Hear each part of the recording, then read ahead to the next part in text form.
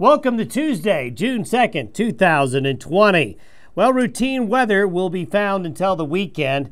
As we roll through today, Wednesday, Thursday, and Friday, the weather across the western United States will basically just go through the motions. We're not going to be as hot. We are going to cool off a little today. Yesterday, we did have some record high temperatures across portions of Wyoming and Nebraska, but we're not going to be quite as hot today. More cloudiness today will mean slightly cooler temperatures. We'll continue to have a few afternoon and evening thunderstorms here and there. We did yesterday. There's nothing remarkable, just your garden variety late day thunderstorm or two will pop up in some areas. Watch out for some strong wind gusts near them. As we work our way into Friday and the weekend, the coverage of thunderstorms will go up. Temperatures are also going to cool off a bit by mid to late in the weekend, and next week is not going to be as warm. We'll show you why here in a moment. This is the current upper level pattern. A couple of features to highlight. We've got this west coast low that's just kind of spinning around. It's stationary for now, but that southwest wind flow aloft continues, and we still have a high pressure ridge over the central and southern Rockies, keeping us very warm.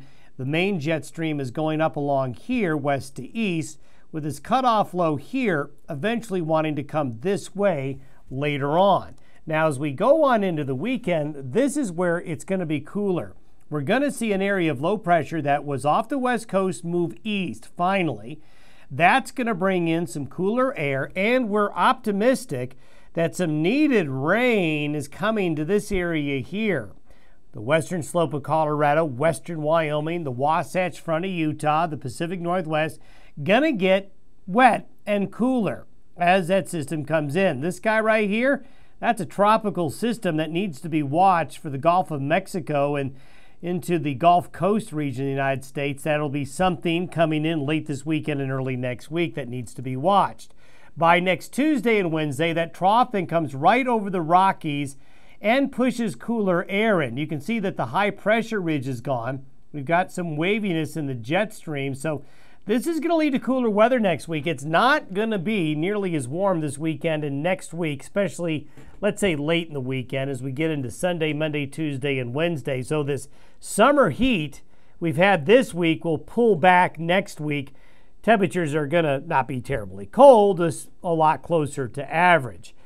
With the moisture coming, with that trough, there will be a bigger influx of moisture coming in this weekend. Now, this is the forecasted precipitation through Friday afternoon. You can see blotches of gray and green and a little bit of blue out there. So there's going to be those pop-up thunderstorms, we call them. Just during the heat of the day, you get a few afternoon and evening showers and thunderstorms popping up a little bit.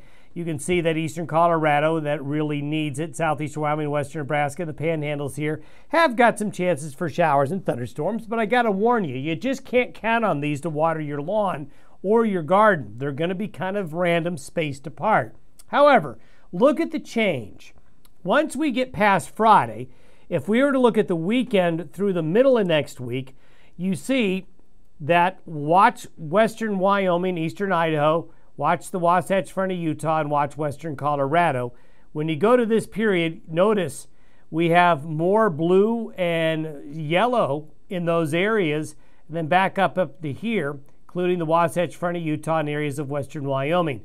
These areas really need it. Colorado's western slope is really, really dry. Southwest Colorado as well. There's been well below average precipitation here since the beginning of May in western and southwestern Wyoming and northeastern Utah and eastern Idaho. So some needed rain coming to those areas. Now, with that trough moving on through, you're going to see temperatures getting cooler as well. Looking into the longer term, you can see that next week's temperatures in the west, look at all the blue and green, are not nearly as warm. The heat we have here now moves into the nation's midsection. So yes, it's been very warm this week. We've got many warm days coming, but temperatures do pull back for several days later this weekend and into next week. Thanks for listening and watching the Day Weather Podcast. Have a great Tuesday. We'll talk to you tomorrow.